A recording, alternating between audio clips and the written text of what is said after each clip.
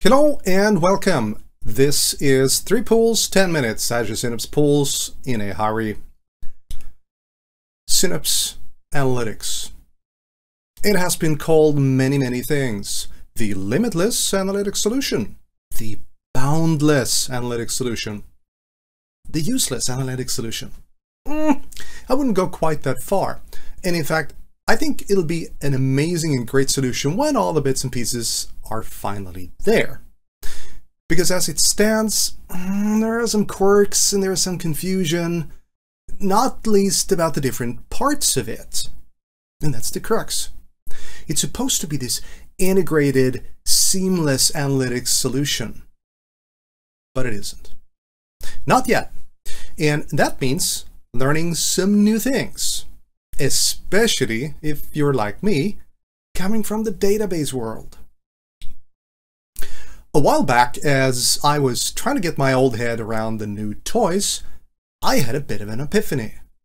Now, I don't know if this is the case, but it felt to me like if Synapse is largely built by people coming from the big data side of things, but it's marketed to the people that come from the standard relational database world. This leads to some serious confusion in my head, as I didn't grasp why something would be done the way it actually is. It's obvious if you're coming from one side of the fence, but it's kind of weird if you're stuck on the other side. And that insight was what I needed to shift my mental gears and to start figuring out where and how to use the different components of Synapse Analytics as they stand today. My name is Alexander. I have 25 years in IT, pretty much all of it spent with data, databases, and the like. I'm a data platform MVP. I'm a certified trainer. I co-host a podcast called Needing Tech, and I make data matter because only data that matters can inspire any change. These are the primary components of Synapse Analytics as of today. If you turn your back on this, it's going to change. That's the state of the play here. Now, we're going to focus on the pools, and we're going to leave the pipelines, the Explorer, and the Studio to people that are much smarter than me. In fact, there are so many awesome sessions today that you definitely should tune into, and these are just a few of the people talking about Synapse. I highly recommend you check them out. So what do we have? 3 pools. They're sharing one word. Pool. That's pretty much it. They're pretty darn different when you start to try to figure them out. So we're going to go through them, look at them each one by one. We're going to start with what's known as the serverless SQL pool. This is built on something called Polaris. And if you haven't heard about that, Google it, because it is super cool. I think this is definitely the future. This is the direction we need to go with databases. And this is actually closest to your garden variety SQL server, but it is not a complete SQL server. So this is absolutely fantastic for exploration and what's known as simple data engineering. Now, simple data engineering, you can get away with a lot in here because you can do anything in SQL almost that you could think of. And SQL in itself is a pretty powerful language. It doesn't start up. This thing is instantly on, and you can just log in and start shooting queries.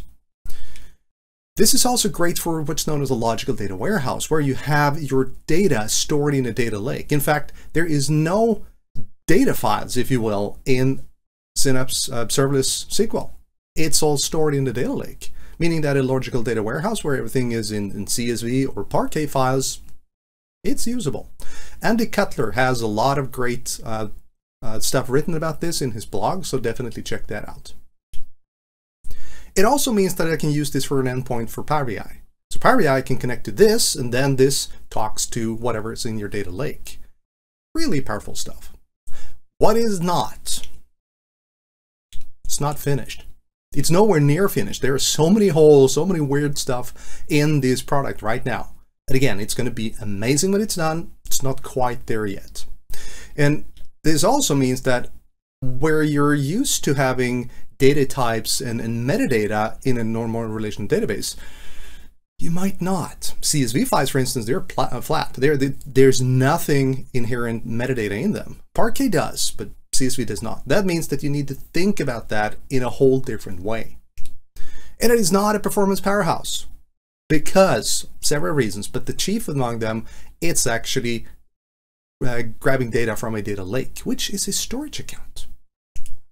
So then we have the SQL Data Warehouse. This is the MPP architecture, the massively parallel architecture, basically the tool that came out in the 2010s. This is analytics of relational data at a massive scale. That means that you need massive amounts of data, and it is fantastic at working with massive billions of rows of data. It also means that it is lightning fast if you have the right circumstances. This is a Formula One car. If you have the right tires, if you have the right engineers, it's going to go blazingly fast.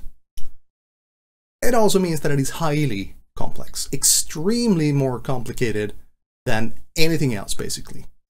Hold that thought, because what it's not a data warehouse running 24/7, because it is expensive. It is very expensive per minute, literally, or per hour. And it's not for anything except large, huge data volumes. If you don't have billions of rows, don't bother. This is not the tool for you. And it is definitely not very flexible. It doesn't auto-scale. There is no automatic management.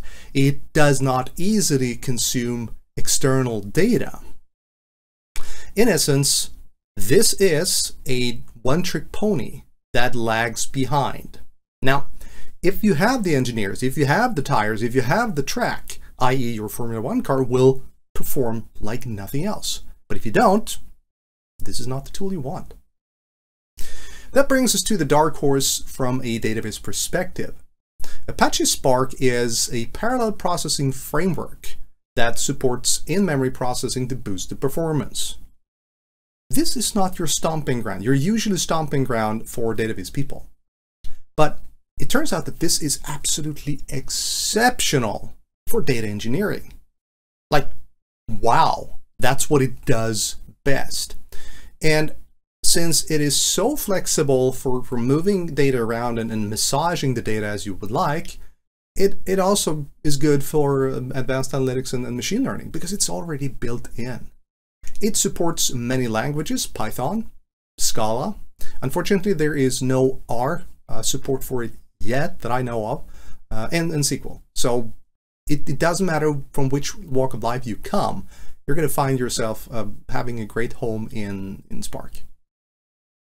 What it isn't. This is not the pool to rule all pools.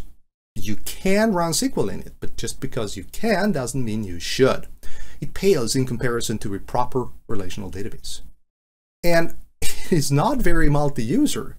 Just like the data warehouse, which I didn't tell you, it's not designed to handle a large number of concurrent queries. That's not the way it's built. And it's not very serverless. In fact, you need to start it up, you need to care and feed for your pools, and all that stuff. So, but if we had a proper serverless Spark, wow, that would be something.